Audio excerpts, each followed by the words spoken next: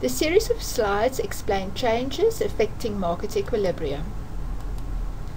We will cover the following topics.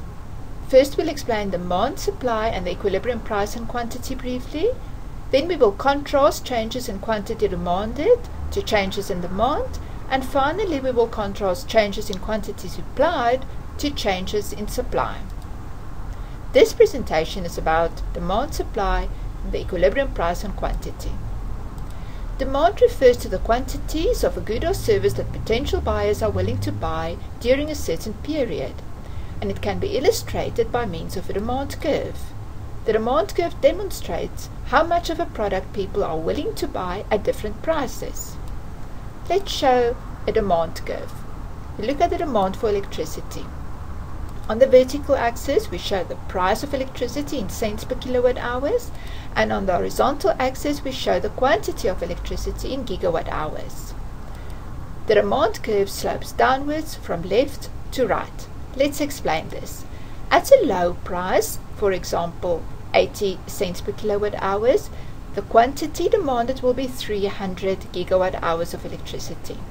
When the price increases, for example, to 160, consumers find ways to use less electricity. For example, they start cooking with gas. The quantity demanded of electricity decreases. When the price increases even further, for example, to 240, consumers find ways to use even less electricity, for example, using gas to heat water and alternative energy sources to heat their homes. Therefore, the quantity demanded of electricity decreases further. The demand curve therefore slopes downwards from left to right. At a lower price, the quantity of electricity demanded is higher. Now we look at supply. Supply refers to the quantities of a good or service that potential suppliers are willing to supply during a certain period. We can illustrate this by a supply curve, which demonstrates how much of a good suppliers are willing to supply at different prices. We show the supply curve. On the vertical axis, we show the price of electricity. On the horizontal axis, we show the quantity. The supply curve slopes upwards from left to right. Let's explain. At a relatively low price of 80 cents per kilowatt hours, the quantity supplied of electricity is relatively low. When the price of electricity increases, more suppliers can produce electricity effectively and will enter the market, and therefore the quantity supplied will increase. When the price increases even further, for example to 240, even more suppliers can effectively produce electricity and will enter the market, and the quantity supplied increases even more. Now we're going to look at equilibrium. We show the same supply curve that we just discussed, and we add the demand curve that we previously explained. As you can see, there is only one price, namely 160, where there is equilibrium. That is where the quantity demanded of electricity is equal to the quantity supplied.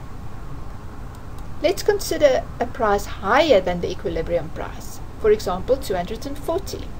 At this price, the quantity supplied exceeds the quantity demanded. This is a situation of excess supply and will result in downward pressure on prices.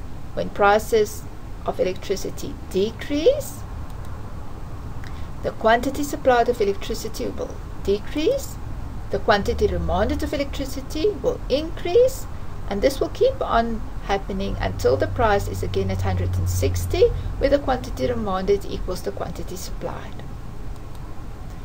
If the price of electricity is lower than the equilibrium price, for example 80 cents per kilowatt hours, the quantity demanded exceeds the quantity supplied. This is a situation of excess demand and will result in upward pressure on prices.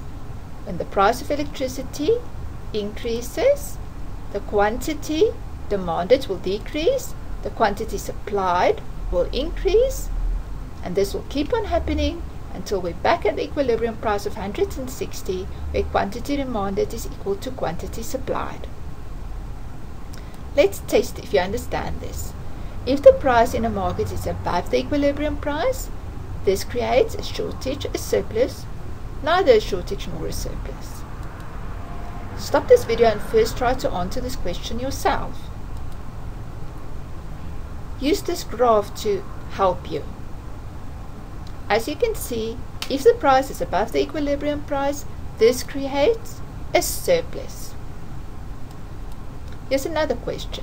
When the price is below the equilibrium price, the price tends to decrease or increase due to excess supply, or decrease or increase due to excess demand, or remain at the same level.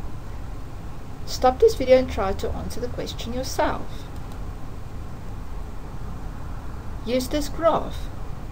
As you can see, when the price is below the equilibrium price, the price tends to increase due to excess demand. If you could not answer these questions correctly, work through this video again. In the next video, we will discuss a change in the quantity demanded that will take place due to a change in the price level.